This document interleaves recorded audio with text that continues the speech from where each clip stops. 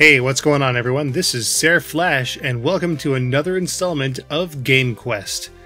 A little bit of a late mail day today, came at about 5:30, but finally I've got a couple new additions to the PSP lineup that we're questing to complete.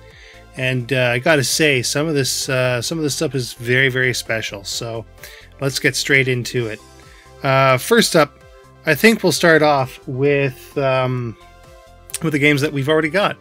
I think that'll be a good way to go about it because I really do want to save the piece de resistance for the final game here. So let's start off with perhaps the least shmuppy of the four that we're going to show you today. And this is a game that I got quite a long time ago, very early into the PSP's life cycle, and that is Every Extend Extra by Q Games. And Every Extend Extra is more of a bomb 'em up, I'd say, than a shoot 'em up. The idea is that your ship flies around the screen and you have to detonate it, using up a life in your stock, to take out chains of enemies. And the larger the chain, the better your score. But there's also boss fights that require larger chains in order to defeat them, which is a pretty clever way to go about it. As you're going through, you'll also have to contend with enemy bullets, just like your standard shooting game. So dodging and bombing are the main objects where you don't actually have any bullets per se. And man, the soundtrack in this game here is everything that you'd expect out of an early Q Games release. It was made at a time when Tetsuya Mitsuguchi was actually heading up Q Games, and man, some of the sounds that you'll hear in this game are far out. So Every Extend Extra, you can get this for next to nothing these days. And as an added bonus, the US version actually has the better cover art. So that's kind of a neat little thing. But yeah, Every Extend Extra, you should definitely check this one out.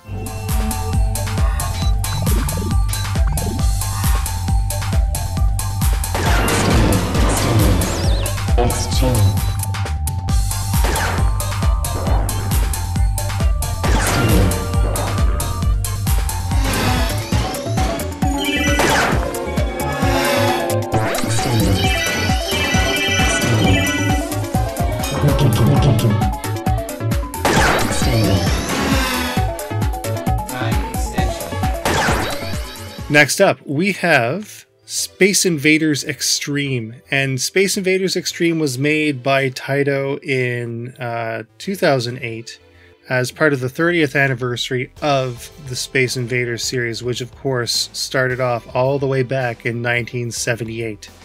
So it takes the Space Invaders formula and sort of turns it on its head quite a bit. It adds power-ups, much like in Space Invaders 91, which we took a look at on Bullet Heaven.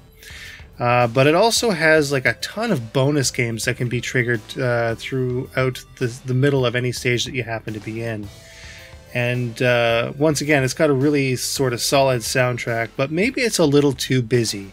I think that the backgrounds are very distracting in this particular version of the game, so I don't know, I think that's up to personal preference, but on the whole, this is definitely one of the better Space Invaders games that there are, and again, it's not that expensive. You can go out and you can get this for yourself for a relatively small amount.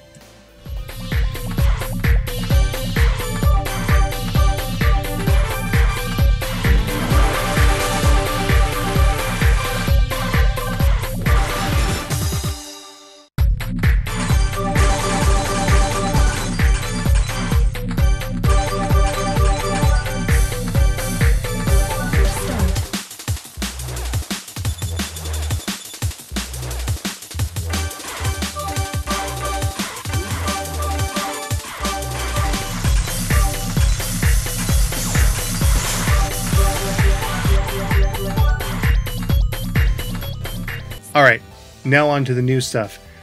First game we're going to talk about here is Star Soldier.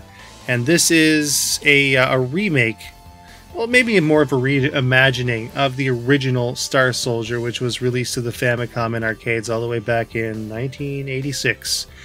And this is kind of like it's another anniversary style game. This particular game is 19 years after the original. It was released in 2005. And basically, it's your standard top-down caravan-style shooter, complete with updated graphics and some pretty sweet sound. What's neat about this game is that the game is actually Tate exclusive, so you gotta turn your PSP on its side to get the top-down, or the full vertical aspect ratio of it. And I'll throw a picture up here. This is the screen that I actually play my vertical games on, so you know, I just tossed this onto there through the component video and went to town. On the whole, really good stuff, and it's not particularly expensive, so I'm really looking forward to covering this in Bullet Heaven, and I might actually do a double feature, because I really do need to see if this is the same game that I've got on GameCube or not, because for whatever reason I don't remember a lot of the features that are in here. So we'll have to see what's up with that.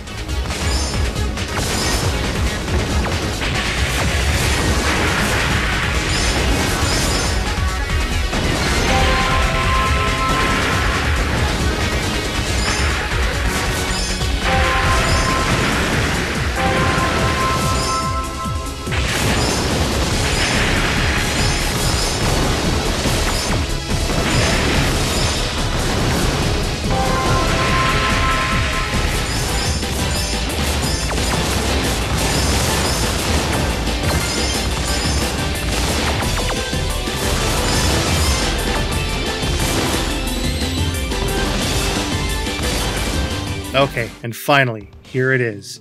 You may notice, right back on the door there, that there's an additional poster. That's a poster that I made up for Halifax Scramble, and that's Dariusburst CS, which we covered on Bullet Heaven EX twice, and Bullet Heaven HD as well, on Steam and PS4 and Vita. But what a lot of people don't know is that Dariusburst CS was actually derived from a PSP native game. And that game, simply put, is Dariusburst. Now, Dariusburst on the PSP surprised the hell out of me, because it runs at 60 frames per second. It's got really, really good sound, although some of the tracks that they have in this game for the BGM are some of my least favorite from CS. I can look past that though. The gameplay here is super tight.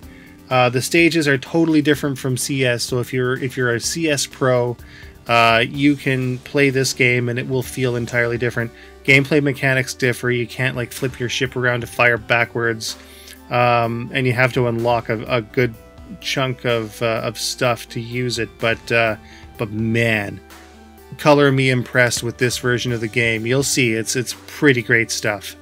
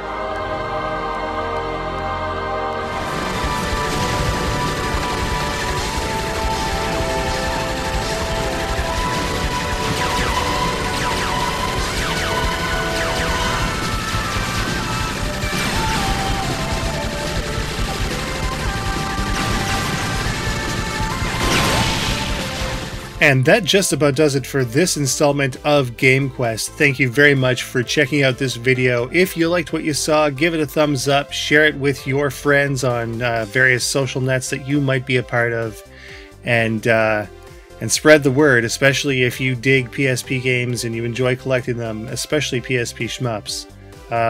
As of now, I think we're only missing 3 standalone titles, and 2 of them we've actually already got as a downloadable title on the PSP Go, which I might do a supplementary video for while we're waiting for new ones to come along. But other than that, it's all compilations, and they're pretty easy to get, so as we get them, of course, we'll come back here. Until such a time, though, take care. This is Sarah Flash signing out.